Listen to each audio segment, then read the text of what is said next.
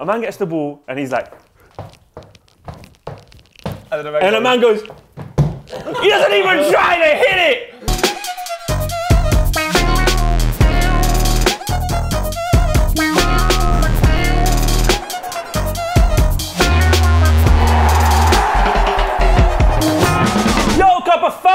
Welcome to Comments Below, the show that just carries on, doesn't it? Just like Scotland trying to get to the World Cup. This week, I am Poet, you are Vuj. What's going on, my friend? How are you? Nice to see you again. You good? I'm just really tired of you always get exhausted of international weekend. We have some comments. We talked about football last week. You know, we get the comments. We chat about football. Shout out everybody watching Copenhagen. Obviously, I've been getting man coming up to me in the streets. Bro, I was in Sweden this weekend. Copenhagen, you know. I was like, yeah, what? Comment? He's like, yeah, comments below ting. The comments ting. I'm like, yeah, the comments ting. I was in Sweden. Gang. In Stockholm. Gang. I couldn't get into the bar, and the guy said to me, "No, that's Poet fam. Yeah, come through. Comments below and all that." I was like, "What? What? Copper fam? What? Gang? We're international, you know." Fam, man in Sweden. A man in the USA was like, "Yo, man, yo." I'm like, "What?" And I'm just here, I'm really welcome in it, black. Hey. All right, look, we've got some comments before we go into the actual international break.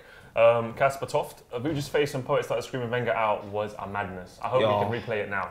Wenger out! Wenger out! Go! We got one that says Vuj's Bay. I agree. I already miss Bad Boy Vuj getting those clean sheets. Bring back the old intro. Do you know what? It was really nice for you to have clean sheets. I feel like. It wasn't it? You had more clean sheets than Czech. So I'm not gonna lie though, my sheets tend to be a bit liquid dirty after a while. Is it? Oh, once every 2-3 months when it starts stinking. Once every 2-3 months. Anyway, we had obviously a very tricky fixture away to Malta. Fans were crazy. I can't even fucking joke around about it, but Obese 98 says international break is depressing. Chosen to support Kazakhstan as my international team instead of England. More exciting, more I respect it. Do you know what? I feel like by choosing a mediocre international team that you never really know what you're going to get, it does become more exciting. Welcome to being a Serbia fan. Did you watch the game? Oh, Drips and drabs. You know, like, did you watch the game? Is almost like it's a relative concept. Oh, I hear you. Did you watch the game? It wasn't attractive though. It was nothing. As a fixture, I would have expected to see England stroke the ball about quite convincingly, confidently. Yeah. It just seems like, do you know what I mean? Even the goals, like Danny Welbeck's finish was decent. Across from the right hand side, literally, it's come over his shoulder, and on the volley, he has tapped it over the keeper's head on the tip of his toes. So it was a decent, and Rashford's ball to Harry Kane was incredible. But it's Malta.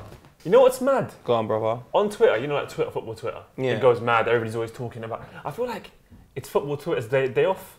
I don't even know England's playing. People don't care to that level. Yeah. Even on social media, no one's talking about it. There's a lack of competitive edge when England play teams like Malta. I feel like things would be a little bit more. For example, South American football will probably never die purely because you've got the Brazilians versus the Argentinians and the Chileans and you know, the Colombians. They're passionate, but also the competition is quite high. The quality threshold is high. Every time England get a group, whether it be for the Euros or the World Cup, Malta, Luxembourg, like Faroe Islands, you're like, bloody, it's not even Faroe, dog. Like, it's just not fair at all. Why don't we get a group of better teams? Because we're seeded first. But then again, I know what you mean. You could maybe, as a second seed, you could maybe get a Serbia or a Turkey. Now, do you know what I'm saying? Croatia. And I'm not saying as an England fan. Last time that happened, Croatia. Do you remember? I'd rather get a challenge than stroll our way there. And then obviously World Cup comes. And man like Iran, draw to, I'm predicting it already. We're going to draw to Iran. We're going to probably draw to like Uganda. And then you're going to lose to like fucking Sweden or Spain. And you're out. What is it? Oh, mate, let's just go to the Copa fan because we just... Let's just go to the Copa. Look, is it Gareth... I would honestly fire everyone in the FA. Yes. I would fire Gareth Southgate. I don't know. You think he's good? It's not that I think he's good. I don't trust him. I just don't trust him. I just think the problem's at the top. Yeah. And then once that we'll sweep that, is good, and then they'll make sure that the right manager comes in. You know, I'm coming from it. Yeah. I only watched the 40-minute highlights. I don't think the quality threshold again was that high.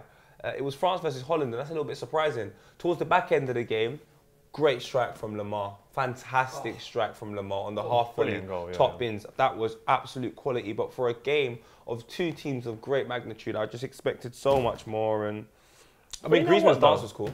Look, but Netherlands actually have been falling through a little bit. I haven't got the table here, but I believe Netherlands will be fighting for the second spot with Bulgaria and I believe also with Sweden.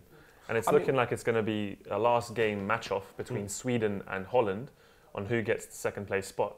So it's going to be quite tight because Holland have dropped off quite badly. And this is so sad because I'm not surprised by the 4-0. But like you look at the Dutch sides of the past, and you've got the Clarence Seedorfs, the Davids, the Van Nistelrooys.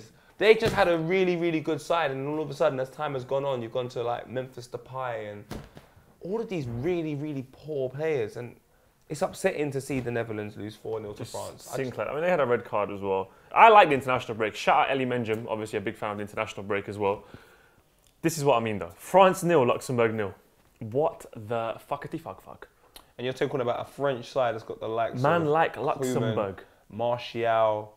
Their team's worth 26 grand. Fam, I think that's too much. To be fair, they had like 79 shots on goal, 75 possession. Like they dominated, but the fact that this is Luxembourg's, I'd say, biggest, probably most historic result. I believe they actually got a win in the last round against the Belarus.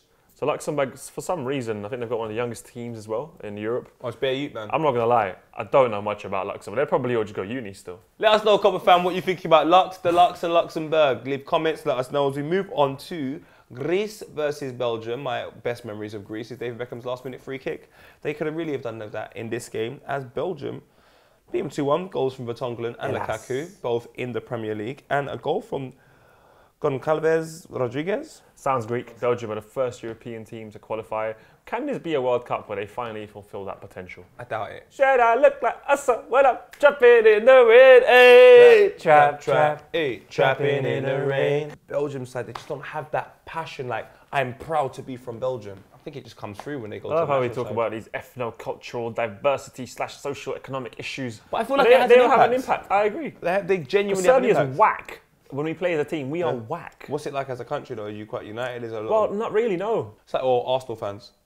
We're not united. Look at if Arsenal was a country, it'd be a perfect reflection of how Arsenal, cannot be united. yeah. Do you know what I mean? Just Serbia's mad. But tell us what you think about Belgium. Can they fulfill that potential? I'm going to also say no. But when Belgium play Brazil, who's more proud to be from their country? But this is when you talk about socio-cultural dynamics. Them boys from the favelas, that have been playing in total A's, and sandals. Just get out. How do you not become the best? Because you love it, you enjoy it. Like, can you see it? It's embedded in your culture. culture. And you're like, can we get a grant from the council? No ball games in this patch here. Do you know what I mean? These times can't do anything in this country. So how do you win the World Cup? So when you talk about social cultural issues, maybe it does matter. Fuck it. How are you gonna win a World Cup with no ball game signs everywhere?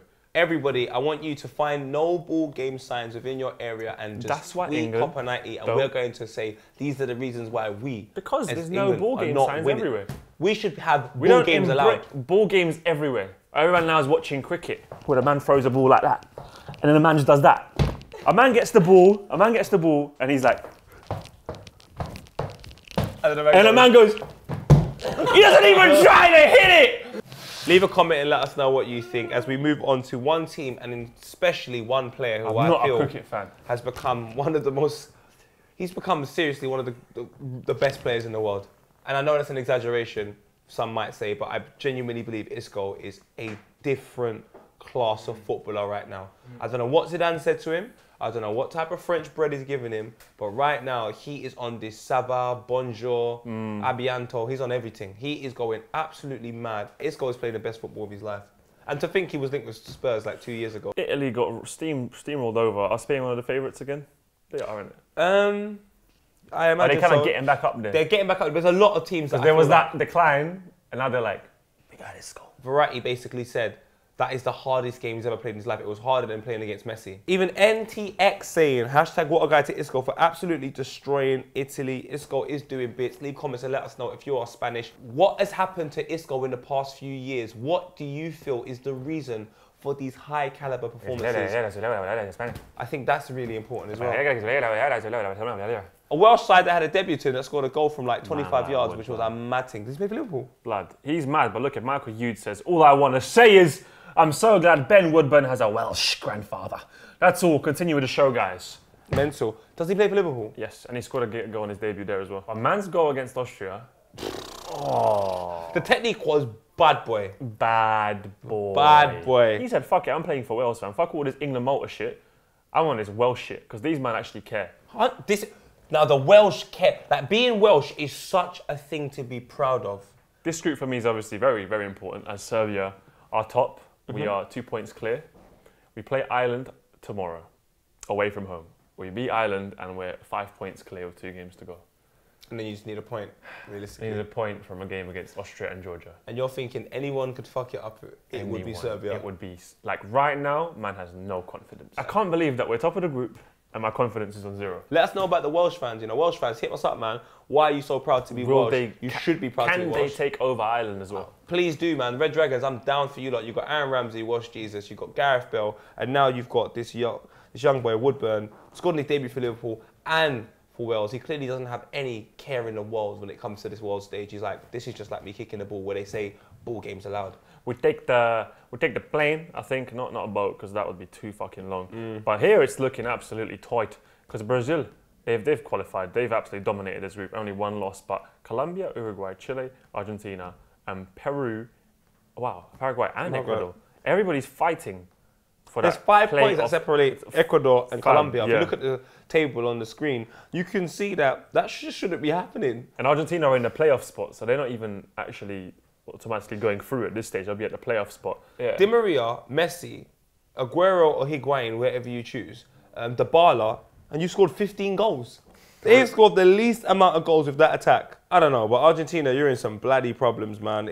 I would hate to, go to a major competition and not see Messi play, I tell you that. So Argentinian fans or people that are aware of the situation, please inform us in the comments. What is going wrong at Argentina? Is it a gaffer? Is there an internal problem in the camp? But right now, we do take a 17-hour flight, or maybe even 24, as we are in Japan. Japan have qualified for the World Cup. They beat Australia. A great comment here from Jonathan Sheedy, who says, "Hey, watching the Australia-Japan game. Wondering why Australia decided to leave what could be the best player on form out of the game. Aaron Moy, who is starting for the 3rd place Huddersfield in the Prem. Yes. It's kind of like Arsene Wenger leaving on Lacazette, or Portugal leaving Ronaldo, or a Slav not squatting with the boys." The Aussies might have to also go through extra qualifying.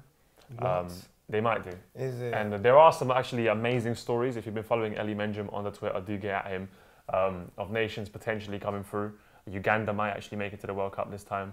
Algeria looking like they're going to miss out. Ghana might miss out. So there's going to be a whole new wave of African countries. That's sick. Hopefully. Also, Algerians are crazy. A massive game is Syria-Iran. Syria-Iran? Syria could make it to the World Cup. Are you serious? Either automatically or as a playoff spot, and they could get Australia. We move on and we talk about, you guys were very, very...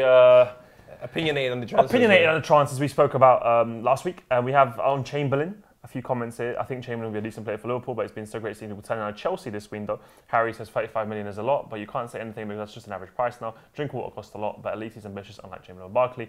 BFCF's Joe said Chamberlain left for less money, shows how bad the changing room is at Arsenal. I think that's the key point. Totally agree. If you're getting offered a new contract, 1 year left on your contract, you probably start to think, do you not even want me? Because guess what? These men are offering me their contracts. I've got Champions League football waiting. Like if Arsenal made this offer 2 years ago, who knows what would have happened? But I just think you can't be making mad offer like 180 bags last season. He might have gone, I'll have that. So Mbappe, a massive one. I was trying to smash through these. Son Goku, Mbappe to PSG is 100% money money. He's 18 and wants on 10 million euros and tonight fucking Real Madrid. If you're on the bench, at least bench for Madrid. Do you think he's going to start with a Neymar or the man of 49 goals last season? Are you drunk? He's gone from number 1 to number 2 in star power and went on to the team he beat to the title and his team outdid in the UCL. That money from Mbappe is worth it, says Isaac Pedersen. Proven in the Champions League is at such a young level. Scored a goal yesterday for France after just 5 minutes on the pitch. He's still only 18 and he's so marketable. I can't lie, Mbappe's goal against Holland was mad though. I kind of agree with the first comment. Let's point to the camera and say... What a guy! Jacob Mitchell, what a guy to first stop upgrade, top of the league, scored 16 season, 1 after 6 games, was the Serbian league after all. What a guy to Kieran Gibbs for finally getting a move to a big club. What a guy to Chris Ronaldo, New Zealand in the Premier League, for Burnley, making us a small football nation have a large sense of pride when he scored against Spurs. He's shining our light all night. What a guy, Specs. What a guy to Booch say, Danny drink water, while Poet drink water. What a guy to Rob Holding saying he couldn't pay for Anfield and Colin Chilwell and getting slapped. What a guy to me who lost 2 stars in 1 month, fam, gang. William Scott, bro, I got 8 stars and 3 A's in my GCSEs. Hashtag what a guy, bro. But I want to give it to David who lost 2 stars in 1 month. What a guy! Leave us suggestion for what a guy, hashtag what a guy, and we'll include it in next week's Shout out Specs though. Totos! It's the remix this week on social media. As always, it's gone crazy. Wenger and Sanchez in the tracksuit is funny. Pep shot you to us, man, a couple of years back. You don't rate you, Alexis. I know, but what? Are you a dickhead? But the kid of his own, was it Pep that sold Alexis? I don't care if he took you to Alton Towers. He's not your real dad. Make sure you tell your mother that as well, cuz. It's dumb. And we have obviously Game of Thrones, which I still haven't fucking watched. Yeah, same here. Danny, John, it's 97 degrees in the middle of June. Take off the jacket. Man's not hot. Everyone loves that phrase, all the time. This club shop was raided last night. They were looking for Mesut Ozil, but he was nowhere to be found, probably because he doesn't live in a fucking club shop. I do like that, them honest answers. As well, Michael Jackson was an arsehole and Remember the Time. He was an arsehole in a lot of his videos, honestly. He step onto the scene, flirt of a man's girl, cause chaos, then hee hee into the wind. It's true. He came into like, do you remember? And then there's Bear Man trying to cut. He's broken. That's a felony. He's broken, moved to a man's girl. He's made people run into each other. He's disappeared. And then bust out with a gal. Chamon, motherfucker. Oh, you're so ignorant. I'm Michael Jackson. Don't say that, you're so ignorant. Premier League obviously is back. If you didn't know that, then you probably don't watch football. But it will be back next week. Liverpool, Man City. Leave your comments about that. What a game. More qualifiers on Tuesday. No matter where you're from in the world, we want to know your story. We want to know about players we should know about, like Moy from Australia. Who's the best Syrian player, the Japanese players? Tell us more. We want to know more. Please and more. Leave comments and boom. Before you depart, I was in Stockholm on the weekend. Yeah. We released a video today, Vibba. So please do check the link in the description for the new Vibba video. You know what? It's really nice. Can my Dons finesse it in Sweden on the intro again? Nah, cuz man wants the Dons to finesse it in it. I want the Dons to finesse it in bring Sweden. it, man. Fam, a man said, oh my God, Sweden was so mad. A guy goes, oh, poet. He goes, yeah, my Dons finesse it in Sweden. I was like, this is my, like, people, seriously, I appreciate the love so much. Even someone tweeted me yesterday and said, yeah, let's all support Poet, man. Like, you man are so sick. God bless you. Have a nice. Danny, drink water.